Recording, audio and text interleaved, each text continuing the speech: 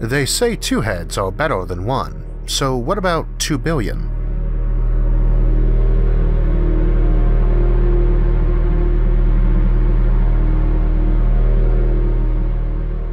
Today's topic is hive minds and networked intelligence, and I should start by saying they are not entirely the same thing. Indeed, while hive minds is mostly a subcategory of networked intelligence, it has a lot of subcategories of its own too. Probably the best known example of a hive mind from fiction is the Borg from Star Trek, and those fellows are sufficiently horrifying that it gives hive minds a pretty bad reputation. To be fair though, they are rarely presented in a positive light in fiction. We'll try to look at some positive aspects and examples today, but to be honest I think I'd rather jump off a cliff than be part of most versions of them, so I'm probably not a neutral spokesman. Networked intelligence is another story, as a broad category, and networked intelligence itself is one of the 3 types of intelligence and possible paths to superintelligence we've discussed. One of the others is speed intelligence, when the mind is the same except sped up. That is simple enough and we've talked about it extensively in other episodes. Networked intelligence and quality intelligence, which is rather hard to define beyond the difference between a lone genius who solves a problem a roomful of experts could not, are both types we spent less time on, and today we'll fix that for the former. The first key thing though about networked intelligence is that it's already something we have. And I don't mean in the way humans themselves are arguably a colony organism composed of many different types of cells and organs. Unlike the most integrated forms of hive mind, you are not a bigger intelligence composed of smaller intelligences, so I think we have to exclude individual humans as an example of a hive mind. Defining a networked intelligence is a bit tricky in order to avoid trivial examples like a horde of animals with limited communication. Normally with futuristic concepts, I always encourage folks to avoid definitions that would include ourselves, since that tends to indicate the definition is bad. You and I are not cyborgs. It's nice to point out how things like our glasses or tooth fillings or similar can be argued to be a mechanical augmentation of a human, but it's clearly not what we mean by cyborg, so you probably have a bad definition if it includes modern humans. Similarly, humans are not what we mean when we say networked intelligence or hive mind. But human civilization was built by us becoming a simple networked intelligence. Moreover, we recognize such things exist, and it's implicit whenever we refer to a group or organization that are beyond classic family and genetic groupings. This company, that sports team, that church or village or city or country, we do regard as an entity in its own right. A network being a bunch of ropes tied together to create a net, usually with nodes or knots, it's probably not too surprising the definition of network is pretty hazy too. But for today's context, we'll say the simplest thinking network would be several individual nodes, human minds in this case, connected together exchanging information. Clearly we've been doing this since before there were humans, since even the most basic of body language and noises inside some pack of animals is an intentional exchange of information. If you want to stretch the point, you can argue that even 2 simple organisms exchanging DNA to make a new one is pretty sophisticated communication. And you can really stretch the point and include even a simple unicellular organism that reproduces by mitosis, by dividing itself, arguing it is a giant factory or many interdependent machines. It's easy to forget just how complex such bacteria are, but it is better to think of them as giant metropolises full of molecules as people and buildings than some tiny simple organism barely bigger than an atom. After all, each cell usually contains trillions of atoms. Like I said though, we have to beware definitions of new concepts so broad as to be meaningless, not because it is inaccurate, just inconvenient and not helpful. I will just place the simplest of networked intelligences at the invention of language, as that seriously jumped up both the bandwidth and integrity of those signals, and as a byproduct allowed far more short-term and focused specialization. We see limited specialization in almost any group of cooperating animals, and we see intense specialization in things like insect hives, but the sheer amount of fast and accurate data that can be exchanged through human language allows us to train people with identical DNA to perform very specific tasks not strongly shaped by their biology. And we see that strongly with the emergence of cities, from which we get the word civilization in the first place. Very many people, each specialized in very different tasks which could not possibly allow their survival in isolation, just doing that specialized task, all grouped together for fast exchange of information and supplies. Any definition being a bit arbitrary, I will set this as the simplest example of networked intelligence for humans. It also represents a huge paradigm shift and increase in resources and abilities. Same as basic communication and tool use made humans jump up over other animals, the rise of cities and civilizations gave a huge edge. We have tons of technological improvements that make individual people more effective. We've had many more that just let us increase how many people we can have alive and healthy, our carrying capacity. However, many of these inventions were such boons because they improved the network. Roads and bridges to connect rural areas to cities and cities to other cities, carrying not just food and supplies, but allowing the movement of people, ideas, and information.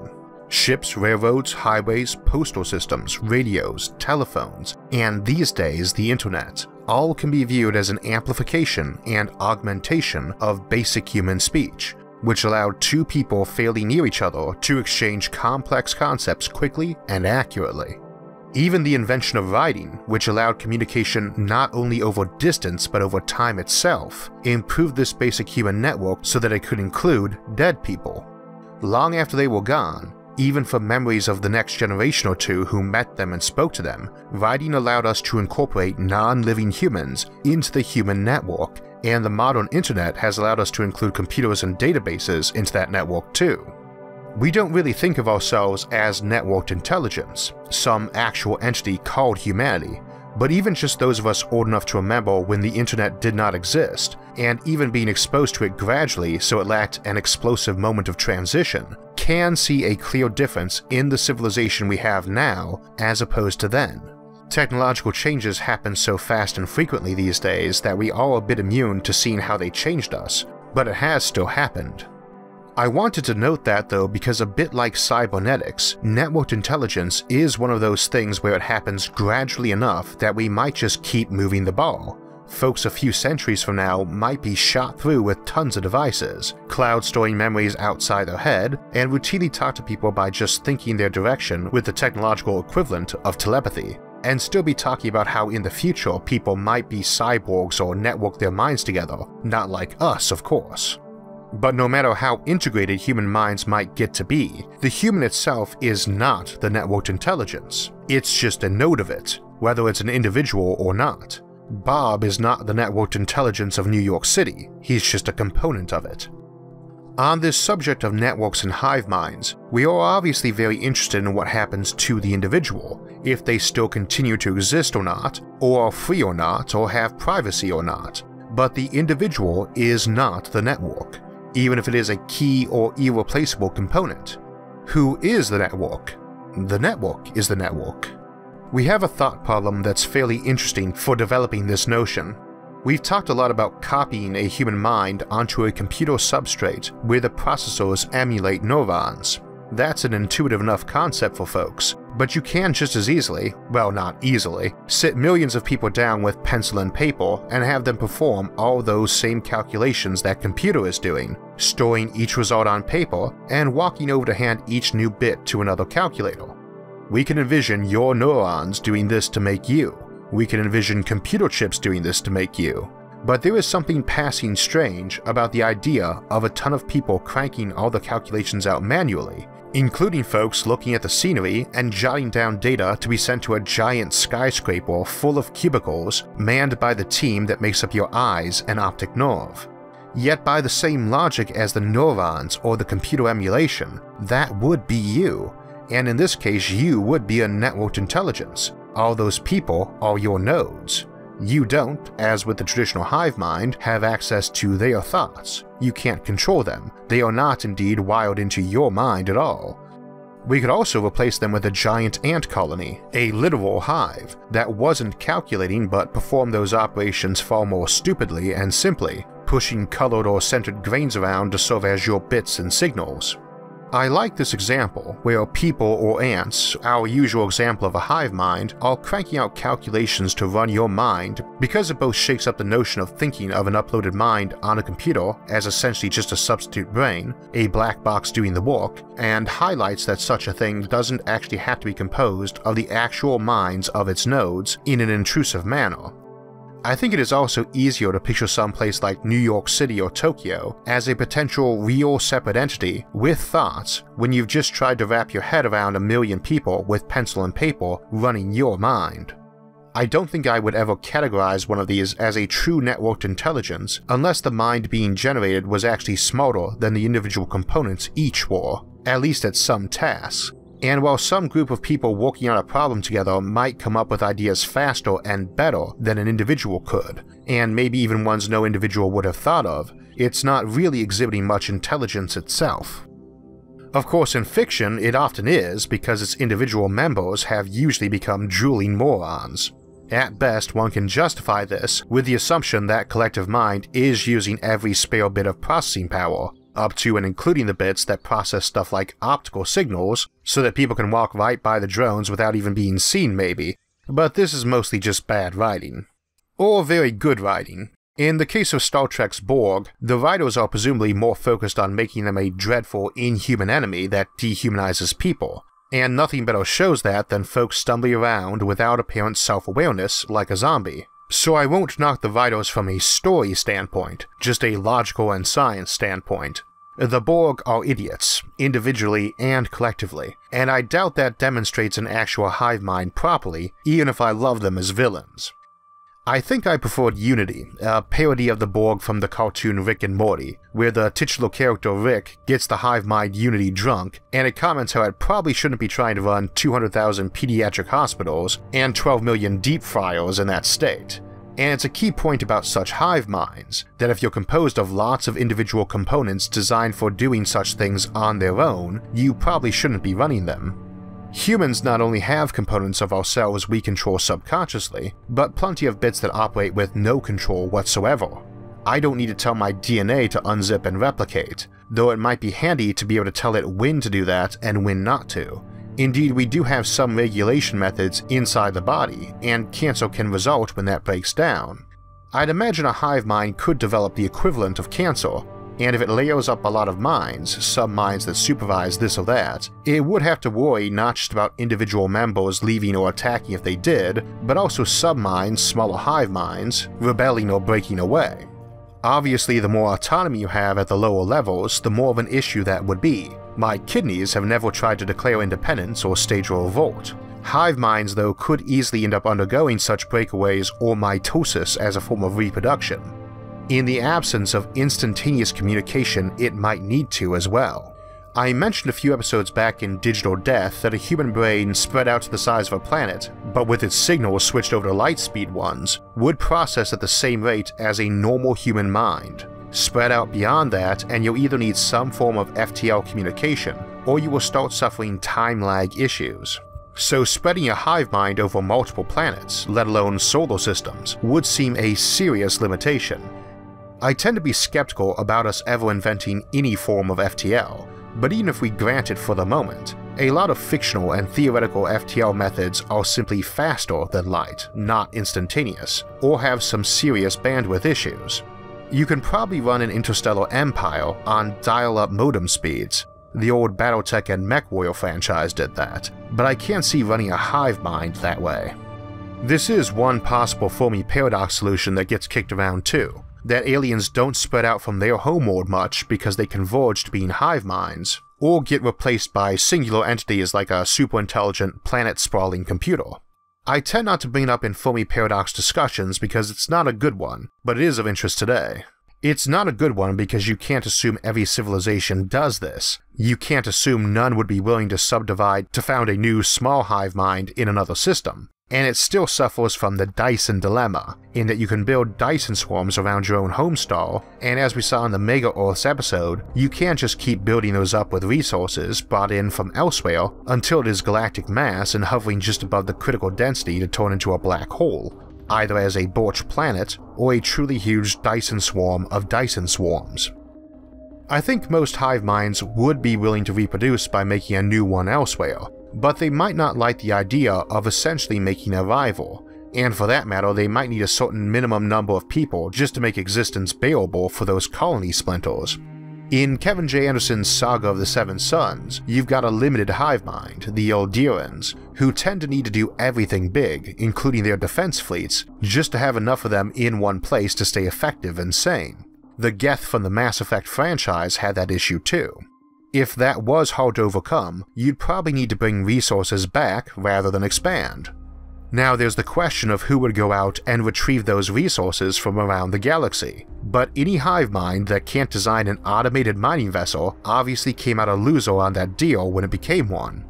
It's the same issue with folks living in virtual realities. They might not want to abandon their paradise to go harvest resources far away, but they shouldn't have to. If you can make simulated paradises, it implies you can make something smart enough to decently mimic people to talk with in that paradise. So programming a ship to go gather stuff and bring it back ought to be child's play, and one would tend to think a hive mind could do it too, especially since they presumably had to be pretty good with intelligence and computers to make their hive mind in the first place. That skips those that naturally evolved, who are often shown as being awful with computers because they never developed them. We get that with Morning Light Mountain in Peter Hamilton's Commonwealth saga, and with the buggers or formics in Ender's Game, and lots of other insect hive examples. The former, Morning Light Mountain, cannot naturally speak faster than light as most of the fictional examples can, so it does have a decent head for electronics and cybernetics, but still never developed computers much. In Ender's Game, the buggers do have instant communication and telepathy they naturally evolved. Indeed, humans back-engineered their own interstellar communication off this. Sort of. They knew it could be done since they could tell by watching bugger ships react to things faster than the speed of light should have permitted them to witness it, and knowing it could be done, humanity then figured it out.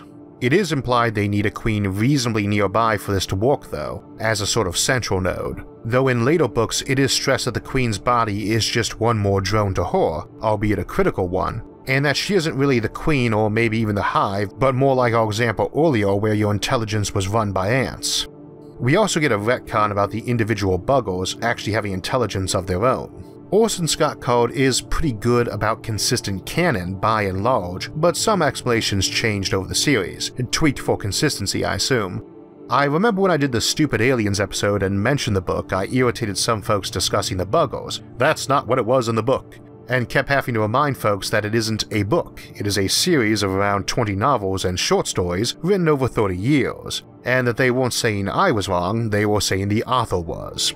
Always a problem in science fiction when stuff needs retconning, or maybe didn't but got it anyway, and a lot of folks were irritated when Alice Krieg showed up in Star Trek First Contact, the film not the episode, as the Borg Queen, but it didn't bother me too much personally.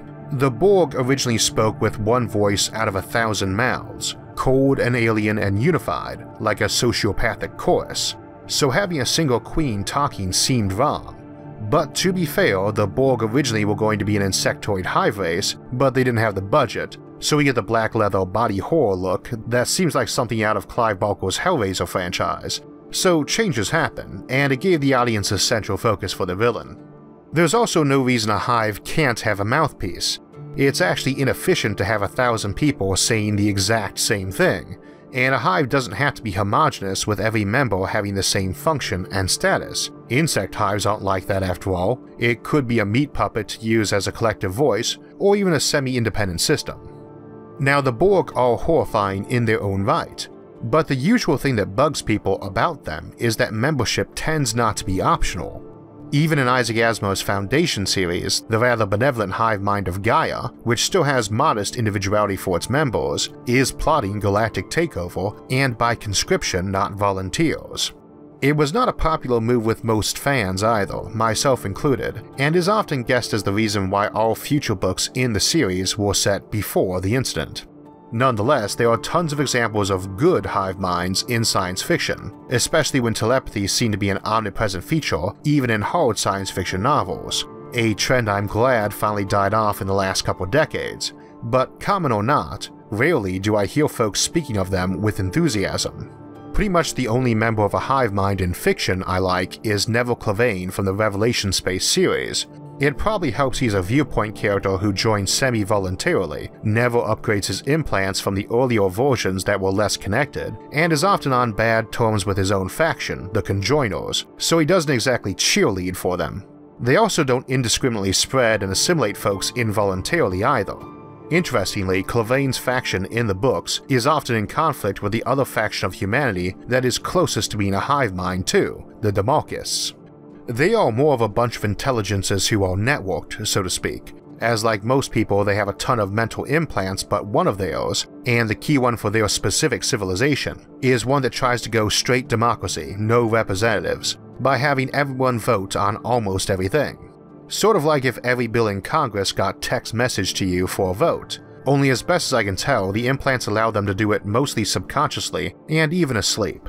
I assume the implants in everyone's head know them individually well enough to guess how they'd respond. Forgetting the specific mechanics, that is kind of the ideal of most versions of democracy and its parallels. Everyone gets a say in what happens because everyone has an investment in the outcome and a right to self-determination. So networking folks to make news and details easier to get and absorb to make more informed decisions seems ideal. Obviously taken too far, you get a hive mind where nobody gets any say in anything because there's no individuality left over. The other big issue is the privacy one, and that's a serious issue of the future even when you're not telepathically linked to other people. However, in the networked intelligence case, short of a hive mind, I do think that is just an artifact of telepathy in science fiction. We associate telepathy as reading people's minds, not just the equivalent of a phone or internet connection, so a method using that will understandably make you figure all those minds can read each other and freely look around or even merge. Again, part of why I don't like telepathy in fiction. Made-up non-science makes for bad extrapolations of the future. Folks end up picturing some mind-eating hive, or a bunch of folks joining hands around a drum circle to meditate and combine their souls. My computer, and thus me, is connected to the internet and to you, obviously, or you couldn't hear me now. I've never noticed my smartphone trying to merge into my brain, even when I'm holding it next to my head, or my computer trying to eat my neighbors. I can read my files from other computers in my house or on a network, but only the ones I've shared. When you're doing this stuff with mystical telepathy, that presumably can't be done, or it takes special effort and training. But when you do it with technology, you have to understand how it all works, how brains and memory function, to do it in the first place. So segmenting things off or only sharing specific chosen bits is possible from the outset. And if I want people to know what my schedule is, I can make that open just like my Google Calendar. Or if I want only my doctor to be able to look at my medical status, I can do that too. So I think when we're talking about a technological route to a more networked intelligence, we do not necessarily have to discard privacy and individuality to gain the many obvious benefits. You also probably don't have to go the all-in or out option, one size fits all. Living in a city traditionally cuts down privacy a bit, hence many of us prefer the peace and solitude of the country. It doesn't mean we're divorced from civilization. So too, one can presumably set up such a network to allow people variable involvement to fit their tastes, in general and at the moment. Also, just like civilization, you could enjoy sub-networks. I'm part of humanity and the US and my state of Ohio, and my little village and dozens of various related and unrelated social or professional groups. My level of involvement in each varies, and I can adjust my commitment. You could have a human overmind with, say, the submind of Ohio, which was both a separate entity and part of the Earth mind at the same time, and how much so might fluctuate, as might its membership, with some joining or leaving and involving themselves to varying degrees. Werner Vinge explores this notion with a race called the Tynes in his classic novel A Fire Upon the Deep, where we see small group minds of often just a few critters that often switch members who are not really individuals on their own. There are a lot of options for this in fiction, but I would tend to guess people who predict this as an eventuality for humans are semi-correct. Just my guess, but the error being made is that folks don't want to give up their privacy and individuality and must eventually mature to be okay with that. And I personally don't see that as more mature or necessary, that you have to sacrifice privacy or individuality to enjoy the benefits of a greater degree of networking and group cooperation. Though I could easily see a lot of folks choosing that route, and so long as admission is voluntary, more power to them. Obviously, if you're too interdependent, it makes it hard to get out there and settle the galaxy, and we'll be looking at a first step to that next week in colonizing the Oort Cloud, which contains tons of potential places for us to colonize, but usually so far apart, even compared to planets, that no unified hive mind would be viable.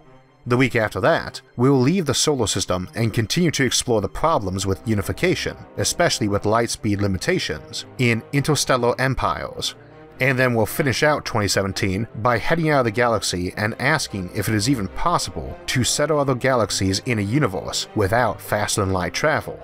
For alerts when those and other episodes come out, make sure to subscribe to the channel and hit the like button.